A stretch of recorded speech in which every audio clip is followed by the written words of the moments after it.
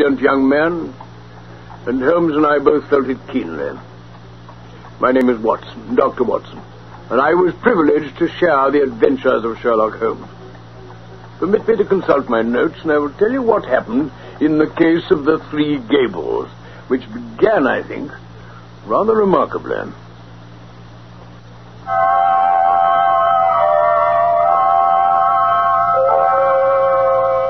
I don't think any of my adventures with Mr. Sherlock Holmes opened quite so abruptly or so dramatically as that which I associate with the three Gables. Holmes was in a chatty mood that morning. He just curled down with his pipe in his mouth on the well-worn armchair across the fireside from me when our visitor arrived. If I'd said that a mad bull had arrived, it'd give a clearer impression. The devil? Which of you two is Holmes? Yes, it is a pleasant morning for the time of year. Oh, it's you, is it? Well, see here. Keep your hands out of other folks' business. Leave folks to manage their own affairs. Got that? You know, I've wanted to meet you for some time. Aren't you Steve Dixie, the bruiser? What if I am? I was just recalling the killing of young Perkins outside the Holborn bar. Look, I don't have nothing to do with Perkins. I was training at a bull ring in Birmingham when he got done in. Really? Well, all the same, I've got my eye on you, Steve. You and Barney Stockdale. So help me. That's enough. I can pick you up whenever I want you. Now get out of here. No, there ain't no hard feelings, Mr. Holmes. Nothing personal. There will be unless you tell me who sent you. Well, ain't no secret about that. Stockdale sent me. Him you just mentioned. Then what's it all about? So help me, I don't know. Stevie says, you go and see Mr. Holmes and tell him his life ain't safe if he goes down Harrow way. That's the truth. Honest. I'll believe you, but no one else would. Now, get out. Sure, Mr. Holmes, sure. I'm going. Morning. Morning, gents. Both. A great muscular, foolish, blustering baby. Well, you turned him down easily enough. This fellow Barney Stockdale's rather more astute. They belong to the Spencer John gang. Assaults, intimidations, and the like. They've taken part in some dirty work lately, which I may clear up when I have the time. But why do they want to intimidate you? It's this Harrow Weald case. Something new to me, Holmes. I was just settling down to tell you about it before we had this comic interlude. Here's a note from the lady concerned, Mrs. Maberly. Thank you. Dear Mr. Sherlock Holmes, I've had a succession of strange incidents occur to me in connection with this house, and I should much value your advice. You would find me at home any time tomorrow. The house is within a short walk of the Weald station. I believe that my late husband, Mortimer Maberly, was one of your clients. Yours faithfully, Mary Maberly. The Three Gables, Harrow Weald. I wasn't at all sure whether to go. But if it's worth anybody's while to take the trouble to try to stop me, then there must be something in it. Care to come with me? Of course. Excellent. We'll wire her and set off at once. I remember your husband well, madam, though it's some years since he used my services. Probably you will be more familiar with the name of my son, Douglas, Mr. Holmes. Douglas Maberly? The Douglas Maberly? Dear me, are you the mother of Douglas Maberly? Yes. I knew him slightly, but then all London knew him. What a magnificent figure of a man. Where is he these days, Mrs. Maberly? He's dead. Dead?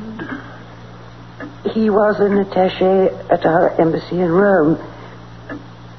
He died there of pneumonia last month. Oh, I am sorry, Mrs. Maberly. One cannot connect death with such a man.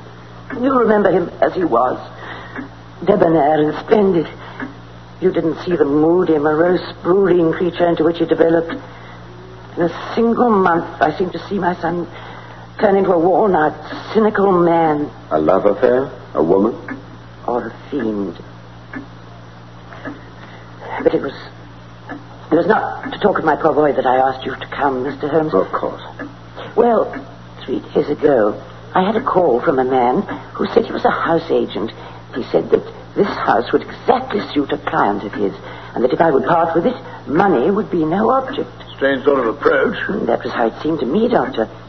Especially since there are several empty houses in the market in this neighborhood which appear to be equally eligible. However, I was interested in what he said. I named a price which was £500 more than I gave. Uh-huh. But he closed at once. But added that his client would wish to buy the furniture as well and asked me to put a price on it. Well, some of this furniture is for my old home, and it is, as you see, very good. So I named a good round sum. Very understandable. To this he also agreed. I'd always wanted to travel, and the whole bargain was so good that it really seemed that I should be my own mistress for the rest of my life. But there's been a hitch. Yes, yesterday. The man arrived with the agreement all drawn up. Well, luckily, I showed it to Mr. Sutro. Who? My lawyer. Oh, yes. And he said to me, "This is a very strange document. Are you aware that if you sign it, you could not legally take anything out of the house? Not even your own private possessions?" Good heavens. Yes. So what did you do, Mrs. Mabley? Well, when the man came again in the evening, I pointed this out and said that I meant only to sell the furniture. And he said, no, it must be everything. Well, naturally, I argued about my clothes, my jewels, and in the end, he agreed to make some concession as to personal effects. But he insisted that nothing must leave the house unchecked. Did he give any reason for this extraordinary demand? Nothing. Beyond saying that his client was a very liberal man, but had certain fads and fancies and his own way of doing things. Evidently. Then what was the outcome? I refused, much as I was tempted by the money.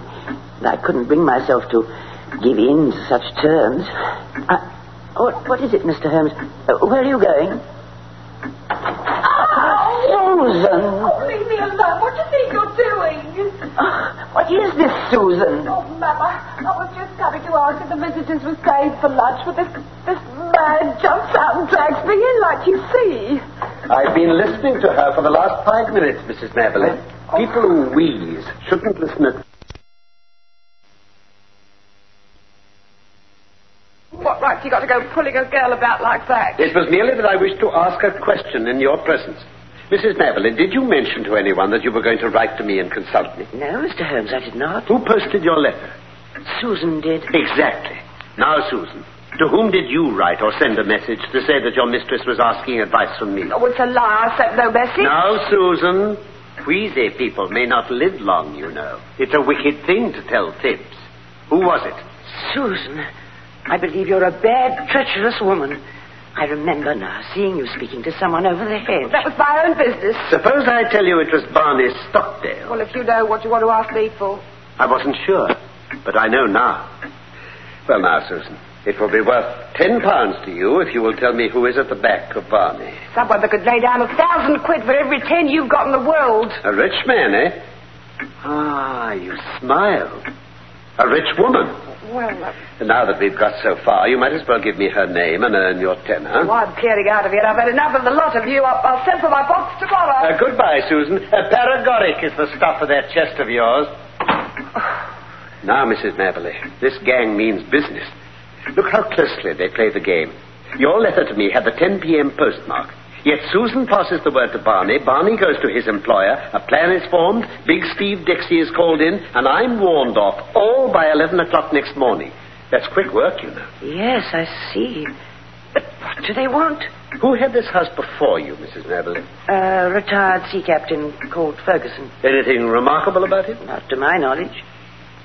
I was wondering whether he'd buried some treasure in the house, Holmes. At first I thought of some buried valuables. But why, in that case, should they want your furniture?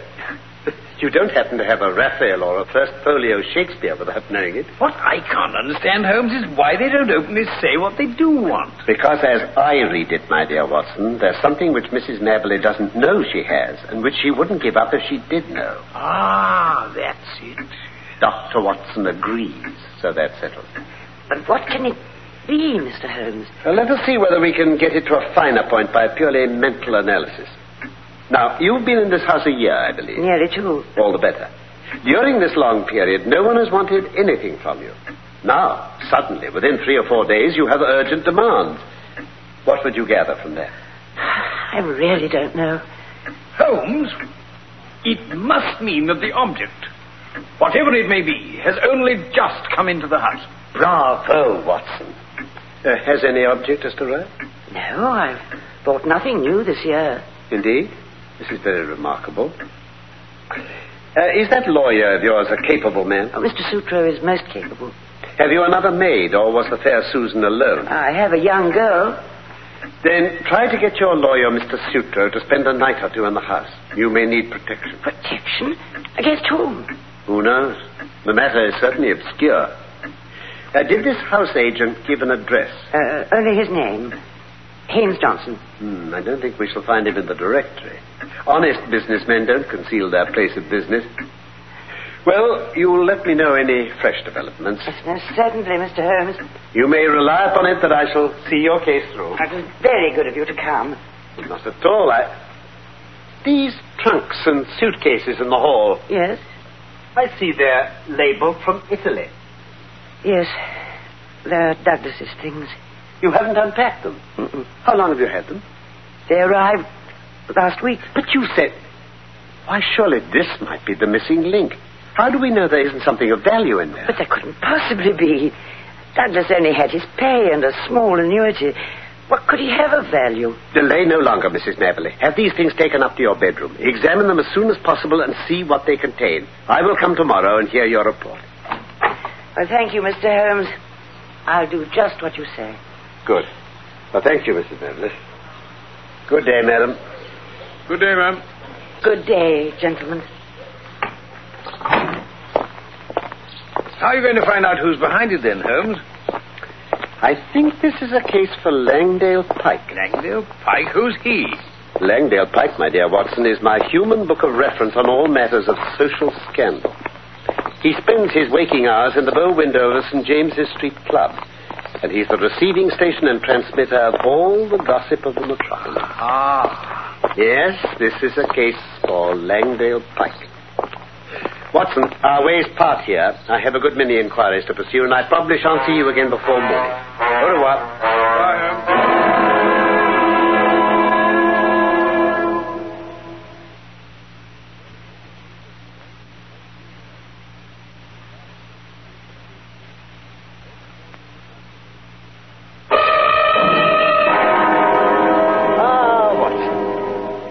I didn't disturb you last night, I hope. No, I never heard a sound. Holmes, Mrs. Hudson's just given this telegram for you. Oh, thank you. Bit early in the morning for that sort of thing, isn't it? An unpleasant surprise into the bargain. Please come out at once. Client's house burgled in the night. Police in possession, Sutro. I say. There's a great driving power at the back of this business. We must lose no time ourselves.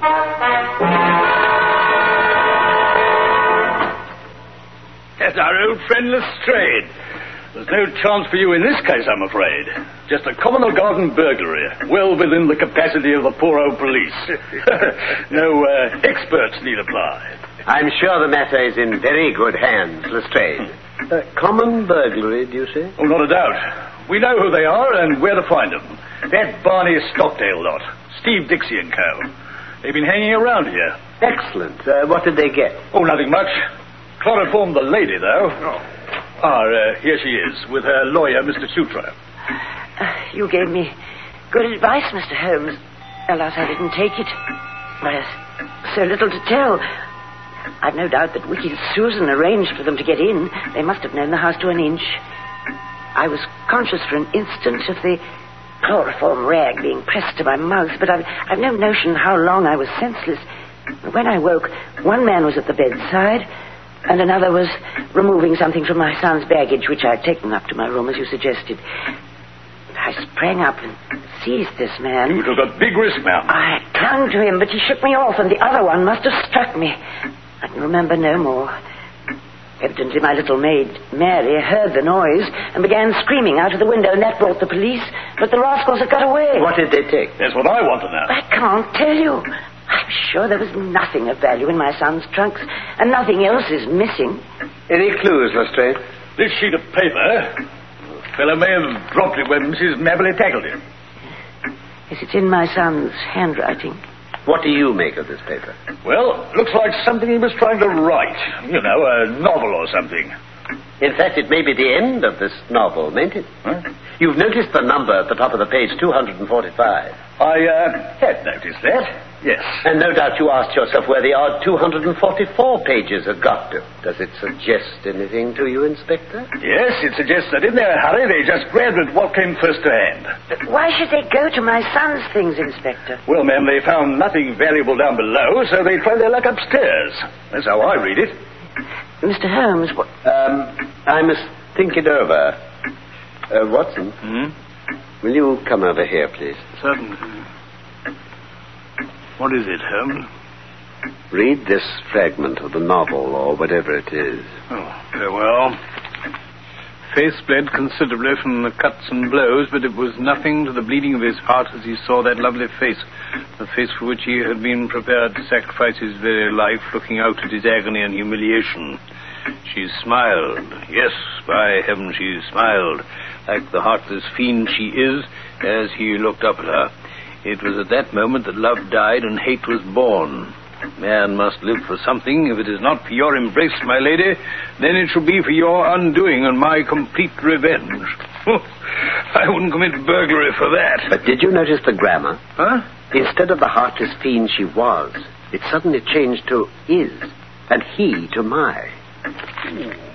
Yes, you're right, Holmes, as though he got so carried away by what he was writing that it seemed as if he was mixed up in it himself. Precisely. Lestrade is welcome to have this back. Well, find anything in it, Mr. Holmes? Oh, here you are, Lestrade. No, I don't think there's anything more for me to do now that the case is in your capable hands. Oh, thank you. Oh, by the way, Mrs. Maberlin, Yes? did you say you wished to travel? Oh, if I had the money, I should go round the world. Round the world? Quite so. Well, good morning. I may drop you a line in the evening. Come, Watson.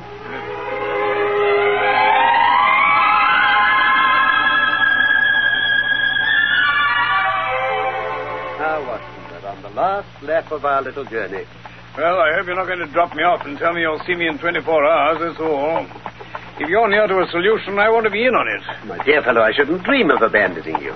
In any case, I shall feel safer with a witness. It's always advisable in dealing with such ladies as Isadora Klein.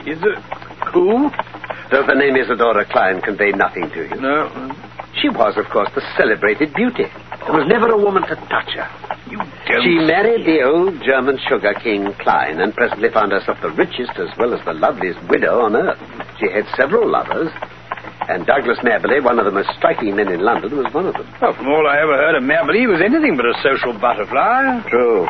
He was a strong, proud man who gave and expected all. Their association was no mere adventure to him.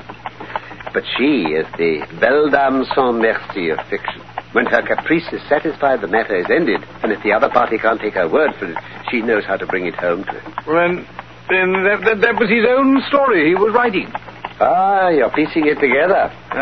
I hear also, from my friend Langdale Pike, who supplied all the rest, that Isadora Klein is now about to marry the young Duke of Lomond, who might almost be her son. His Grace's mother might overlook the age question, but a big scandal would be a different matter. Ah, here we are, at Madame Klein's house.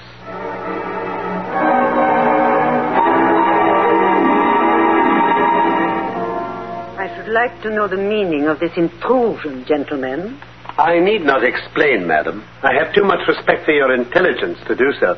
Though I fancy that intelligence has been surprisingly at fault of late. How so, sir? In supposing that your hard bullies could frighten me off. I do not know what you are talking about. What have I to do with hired bullies? I seem to have overrated your intelligence, madam. Good afternoon. Come, Watson. Stop! Where are you going? To Scotland Yard. Come and sit down, gentlemen.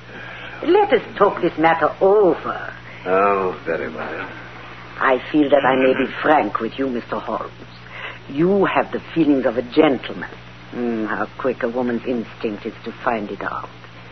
I will treat you as a friend. I cannot promise to reciprocate, madam. I am not the law, but I represent justice so far as my feeble powers go.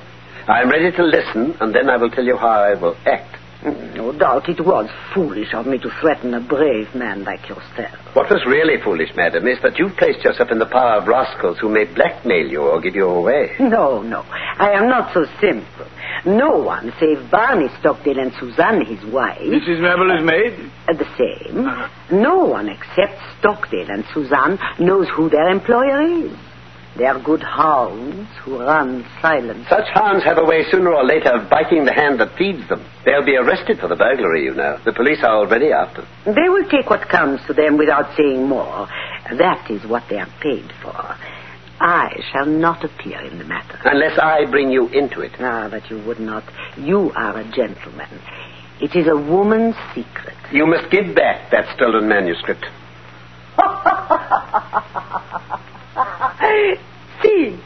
See here. In the fire? What? It's full of paper ash. Shall I give that back? Shall I, Mr. Sherlock Holmes? You've sealed your fate, madam. You've gone too far this time. How hard you are.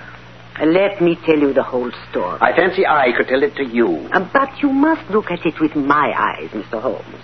You must understand it from the point of view of a woman who sees all her life's ambition about to be ruined at the last moment. Is such a woman to be blamed if she protects herself? The original sin was yours. That I admit. He was a dear boy, Douglas. But he did not fit into my plans. He wanted marriage. Marriage for me, Mr. Holmes, with a penniless commoner. But no, nothing less would serve him. And then he became pertinacious. Because I had given, he seems to think that I still must give, and to him only. Oh, it was intolerable. At last, I had to make him realize it. By hiring ruffians to beat him under your window. You do indeed seem to know everything. Well, it's true, Barney and the boys drove him away, and were, I admit, a little rough in doing so. But what did he do then? Could I have believed that a gentleman would do such an act? What did he do? He wrote a book. Oh. He wrote it to tell his own story. I, of course, was the wolf and he the lamb. It was all there, under different names, of course. But who in London would have failed to recognize it? What do you say to that, Mr. Sherlock Holmes? He was within his rights. It was as if the air of Italy had got into his blood and brought with it the old, cruel Italian spirit. He wrote to me and sent a copy of his book so that I might have the torture of anticipation. There were 2 copies, he said. One for me, one for his publisher. I knew who his publisher was. I found out that no manuscript had reached him from Italy. Then came Douglas's sudden death. I knew that the manuscript must still be amongst his belongings, and that so long as it existed, there could be no safety for me. So you had to steal it from his mother's house. What else could I do, Mr. Holmes? A woman with a scandal hanging over her, and her whole future at stake. Well. I suppose I shall have to compound the felony as usual. Mr. Holmes? Tell me, madam, how much does it cost to go round the world? At first class, of course. Round the world? I do not understand. Could it be done on £5,000? Well, I should think so, certainly. Very good. Then I think you will sign me a cheque for that amount, and I will see that it reaches Mrs. Maberly. After all the distress she has suffered, you owe her a little change of air. You broke her son's heart.